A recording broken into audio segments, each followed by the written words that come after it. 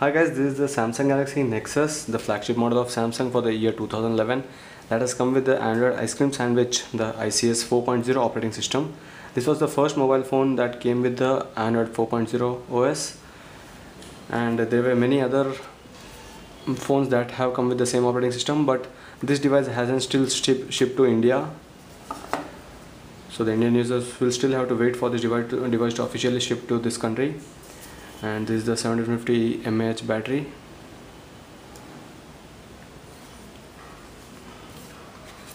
This is a pretty thin device, and this is a 5 megapixel camera with the flash. This is the same specifications that we have seen in the Samsung Galaxy R. The Galaxy S2 had the 8 megapixel camera, so that was a bit more advantage for the Galaxy S2 users. And the back panel is similar to the S2, the matte finish. So let's start up with the phone.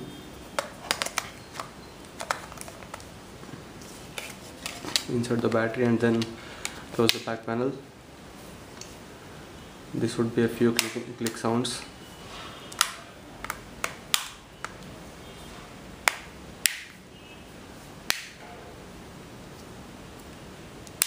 You need to ensure that there are no gaps left between the back panel and the actual phone. And once you're done with everything, you need to click on this power key. The phone vibrates a little, and here's a Google logo.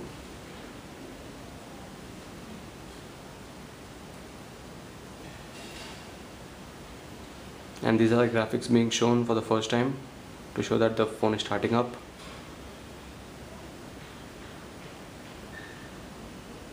Android is upgrading is the message being shown there.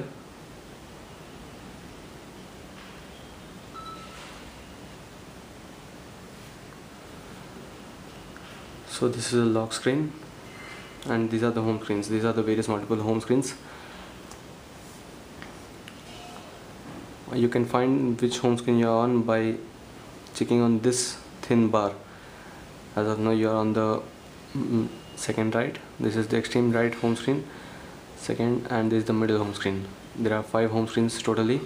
One has the shortcut quick keys for various connectivity options, and this is the clock widget and a couple of other app shortcuts. So the 3 touch sensitive keys are here itself on the screen. This is the back one, this is the home, and this is for the recent applications that have been opened in the phone. This is the notifications panel.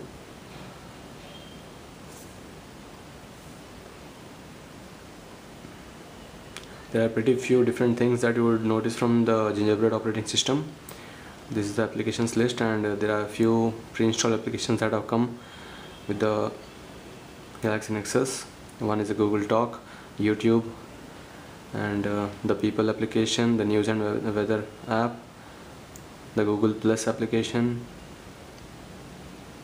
This is the Gmail application. These all are the Google applications that usually come with every Samsung phone that has the Android operating system. There is the Android market for the applications downloading and purchasing. This market would be upgraded to Play Store when you are upgrading for the next time. And these are the widgets that have been installed on the home screens, or you could install on the home screen whenever you wish to. Go to settings. We'll check about the version of operating system. This is the Android 4.0.1, the ICS Ice Cream Sandwich operating system. The haptic feedback is pretty good when we are clicking on these touch sensitive keys. Haptic feedback has been changed to vibrate on touch name. You can check out this last option. Now it won't provide any haptic feedback, there won't be any vibration, but the touch sensitivity is pretty neat. It responds to the touch very easily.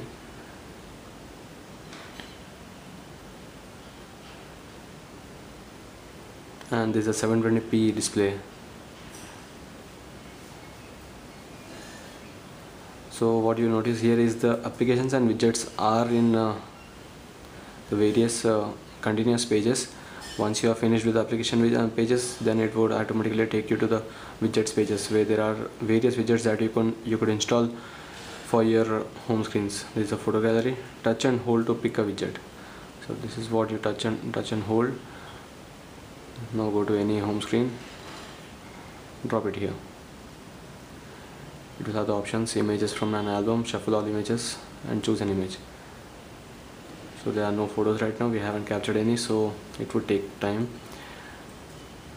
We need to capture a few pictures so that it can show it here. Let's check out the camera quality. Samsung phones usually don't have any dedicated camera key, unlike the Motorola phones and the other devices. Nokia is one of those which has a dedicated camera key for their phones, but Samsung doesn't have any dedicated keys. So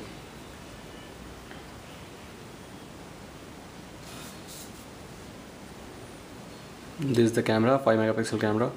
You need to tap to focus as it shows. There is an autofocus, but it is better to focus manually, and then later on you can click on it after the focus is done. This is the zooming. Zooming to a certain level of around 40% would still give you a clear picture. And as you see, this is an instant click. It clicks and keeps saving the photos, and so you don't need to waste your time going and checking the pictures and taking the next one. You can take multiple pictures at the within a few seconds. This is auto flash.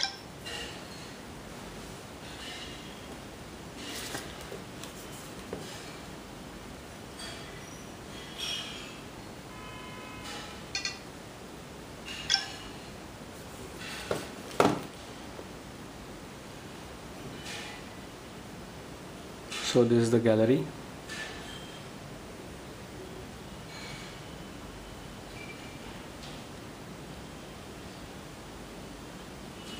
The picture is pretty neat for the 5 megapixel quality.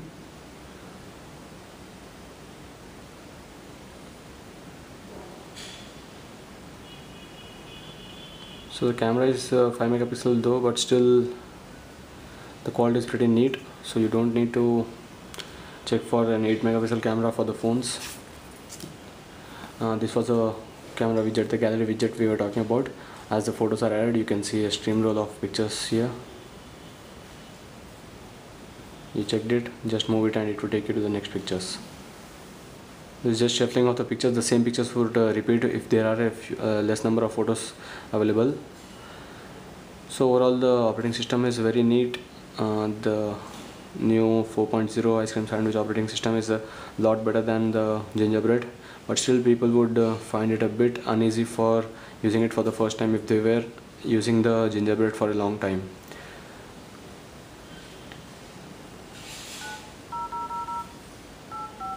This is the dialer, call log, and these are the contacts. And these things would be usually the same that we have seen on the previous versions of the operating system. This is the messaging application.